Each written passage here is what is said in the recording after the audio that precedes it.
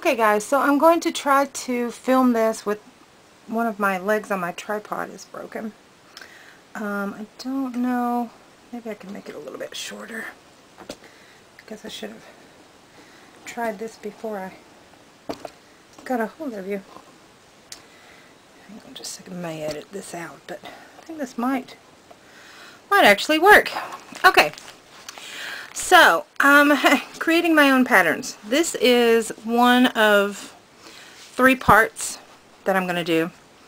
The first part is freehand. This is what I'm going to show you how I originally started.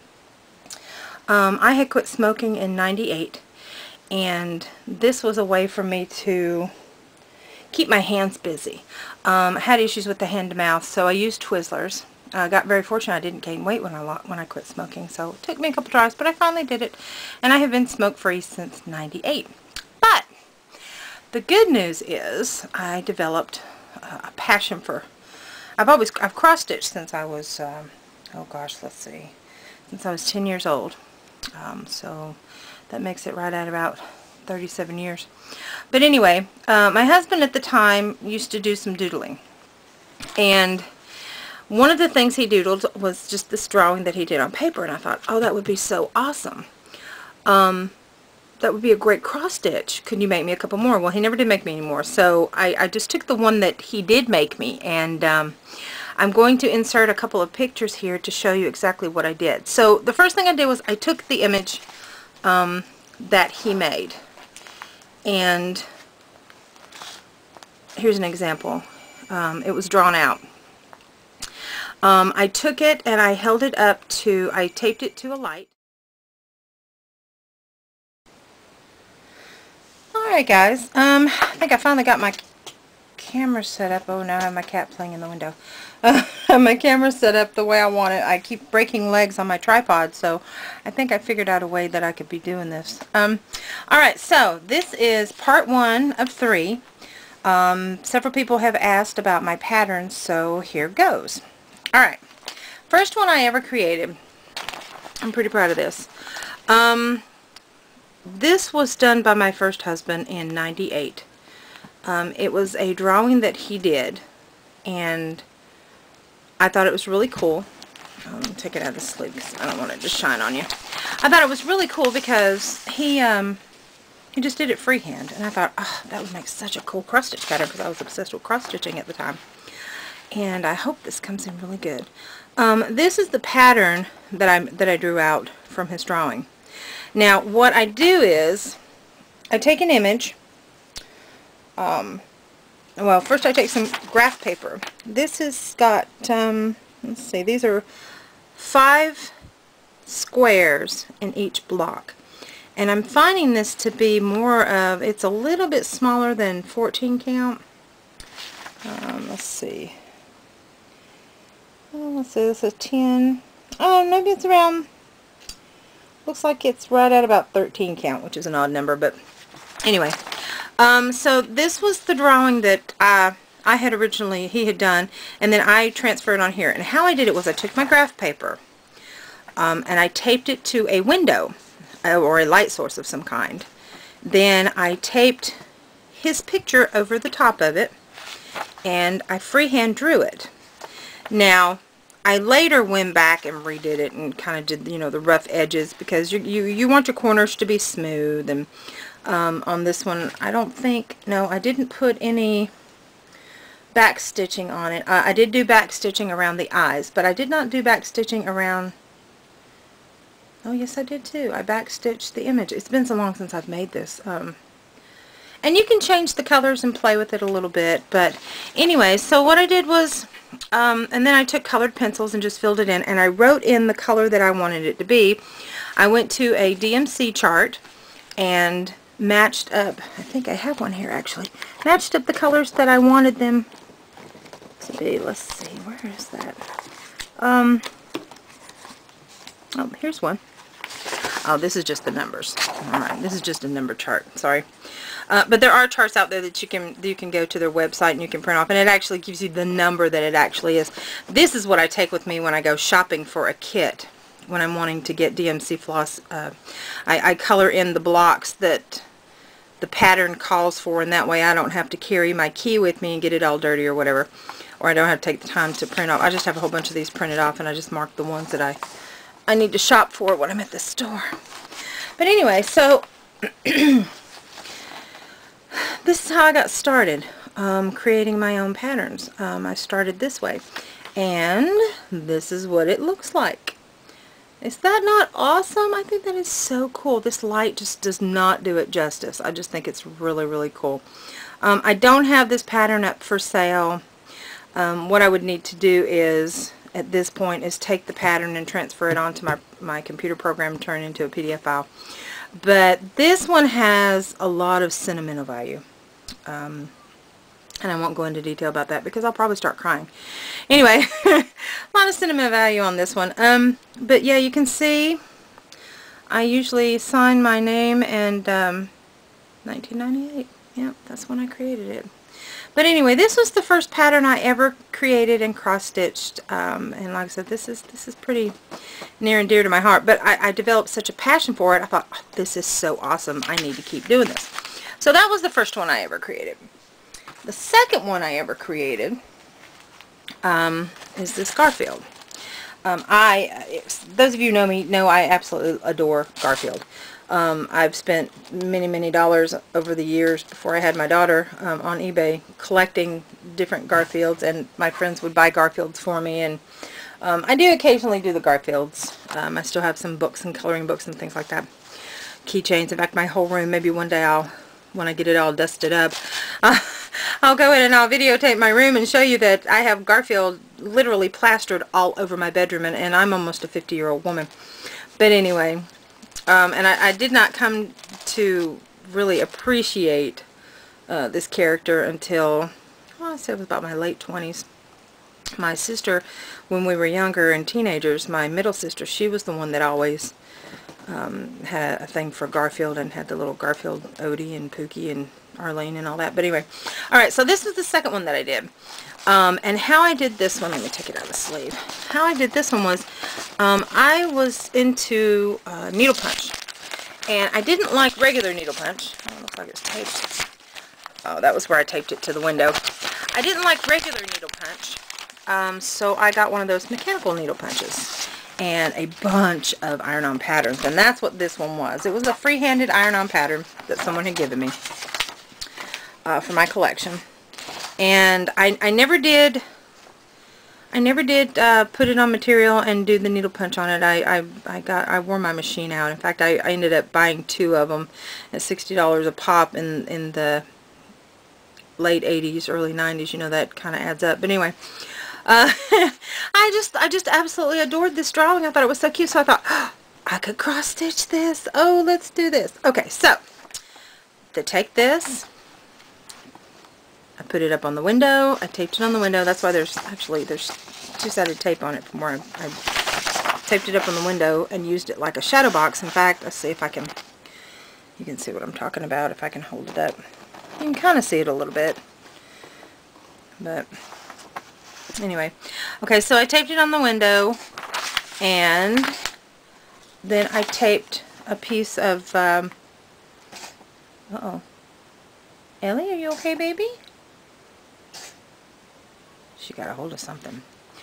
Then I taped a piece of graph paper on top of that and colored it in, and this is what I got. This is my Garfield pattern. I just thought, oh, this is so cute. And with these, I just used the Christmas red and the Christmas green and then the black and then the, you know, the typical orange. Now, because this is such a big project, you'll see, if you've seen like my squirrel and the whale tail and all that, they are bigger. They're for beginners. They are for people who just want to just numb out, and or if it's their first time or if they're young, and that's what a lot of my patterns are. They're for beginners. I do have some more intricate ones, but I'm going to explain how I made those later. But anyway, this turned out really cute. I liked it. You can do the shading on it, do them any colors you want. That's a good thing. I love using different artist pencils. Doing the graphing in with the pencils and coloring in and the shading and all that. But anyway, this was the second Garfield picture that I ever made. This is actually the pattern from that picture. So I thought it turned out pretty good. And if you'll see here, like around the eyes and the teeth, you know, you got to kind of play with it a little bit right in here. And there are going to be some half stitches. If you want to have rounded corners, there are going to be some half stitches. I could not avoid that. I wish I could. I'm not a big fan, but I do like the results. And then going back through and putting in all the back stitch with the half stitches looks really good. And it, like I said, you know, it forms its toes really well. But that was the second one I ever made.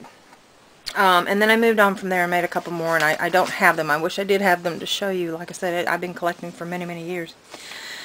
So, to give you an example, I took a couple of pictures, and I freehanded for the holidays. I thought it'd be appropriate. This pumpkin.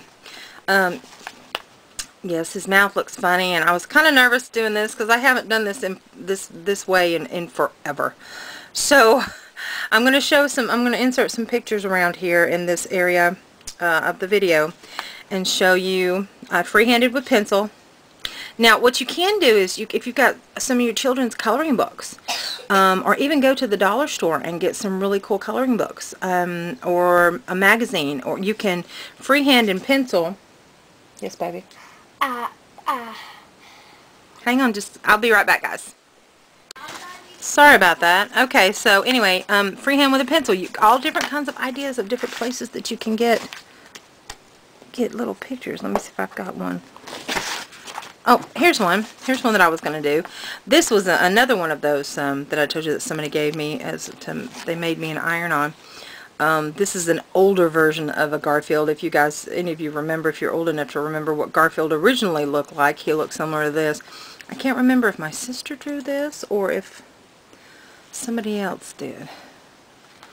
But anyway, so like I said, you know, take your graph paper, put it over the top of it and over a light source, and you can draw it. Or you could freehand on the graph paper. That's another way you can do it. But anyway, in the sense of this, I wanted to go ahead and give you guys this. And I am going to, it's like I said, it's kind of cheesy, it's kind of small, it's nothing intricate. But I wanted to get this video out there for the holidays.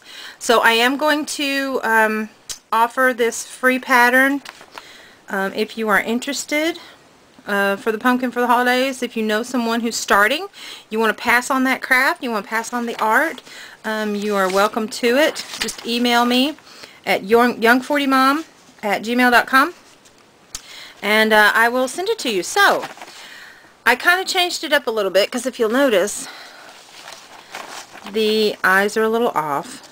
And I kind of centered the nose a little bit. You can kind of see where I centered the nose. And again, I held this up to a light source. Let's see if I can do it. And I drew it. I don't know if you can see it. See if I can. No, maybe not. Okay, but anyway, so I held it up to a light source. I drew it. Let me adjust the camera back. I drew it from that to this. Now, I did not color it in black because in fact, I think I did the mouth purple and the eyes blue, just so that I could see it, the squares and where I need to go. There's a lot of half stitches right in here because I wanted jagged edges for the teeth. But then over here, it's 78 stitches by 66 inches, and so I counted on the 14 count. It's going to be 5 and it's not focusing real good. 5 3/4 by 4 3/4. So that's what I'm doing. I'm doing it on 14 count on some scrap 8 cloth that I had. But anyway, this is my center point. That's why you see that little blob there. There's center point. What I'm going to end up doing is putting this on my computer program and printing it out that way. But anyway, so this is my pumpkin. And this is how I originally started. Like I said, this is part 1 of 3 of different steps that I went through to get to where I'm at now on my computer program with the creating the patterns. But and then again the stem here. So this is going to be one of my whips, just to show you. And hope I'll get it done by Halloween. But anyway, so I started it and I went ahead and instead of using the 310, the black DMC floss, I am using 3371, which you guys know is a go-to for, it's a dark brown. It's more, to me, it's more forgiving than the black. It's lighter. It's not as heavy as the DMC black. And I am stitching this with three strands on 14 8 o'clock. But anyway, so that's where I'm at. And usually when I have blocks of color like this, what I'll do is I'll go in and I'll do the outline first, just to make sure that I've got it right. I don't want to have to undo too many stitches. So what I do is when I have blocks of one color like this, I'll go through and I'll stitch all the way around and do the outline first, and then go in and fill it in. Because that way I know I've got it right. Because this right here, you know, if you go ahead and do the outline, or at least this is how I do it. I go ahead and I do the outline, and that way, you know, if I mess up, then I don't have to worry about going back and forth and having to rip out a whole bunch of stuff. I can just rip out just this one line. So, and because the rest of it's going to be filled in with an orange or different shades of orange, I'm thinking what I'm going to do is where these lines curve, maybe do a darker shade, and then I'm going to go and outline all of it with the 3371. I'm going to do an outline on it, but where the darker shades are, where the lines are, I'm going to do like a cross stitch row of a darker orange, and that's the advantage of go ahead and having some extra flosses on hand. I actually collected floss for many years, so I have like 4 or 5 of those. I think I have 5 of the little floss bins, but it's like one of every color. I started doing that a long time ago. I don't know why I got obsessed, so whenever I could. But anyway, so that's part 1. That's the process of what I go through to create my patterns. And this is going to be my whip. So you guys saw my squirrel. Squirrel was done in a similar way, but I do it on a computer program now. It's a lot easier for me now. And then I can tweak it the way I want to and don't have to worry about eraser marks or all that. But this was my first step. Like I said, again, you know, there's my Garfield, reverting back, and my very beginning. So this was awesome. I hope you guys learned something. If you didn't, if you have any questions or comments, please leave them below. I am going to I have a new Just for Fun page on Facebook. I'll leave the link below so that you can click on it if you like. If you haven't subscribed, please do. If you like this video and you want to see more, please give it a thumbs up. Do it this way, thumbs up. And subscribe to my channel if you haven't already. And if you want to see more, just stay tuned for part 2. Peace out.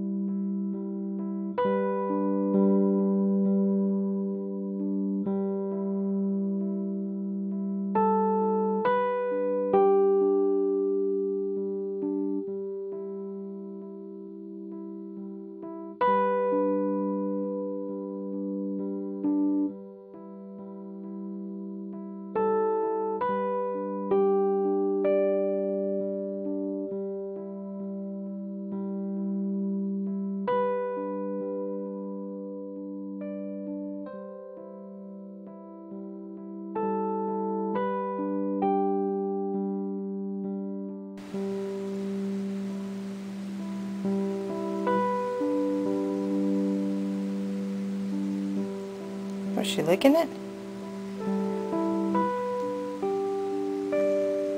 Was she just licking it? She's licking. Is she licking it? And there she is. She's not doing anything she was doing a minute ago.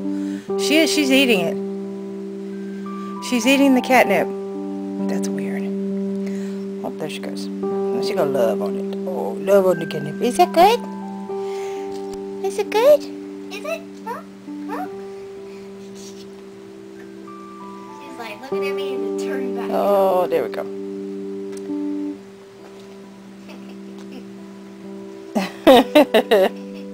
It's so funny. Can you post that on YouTube?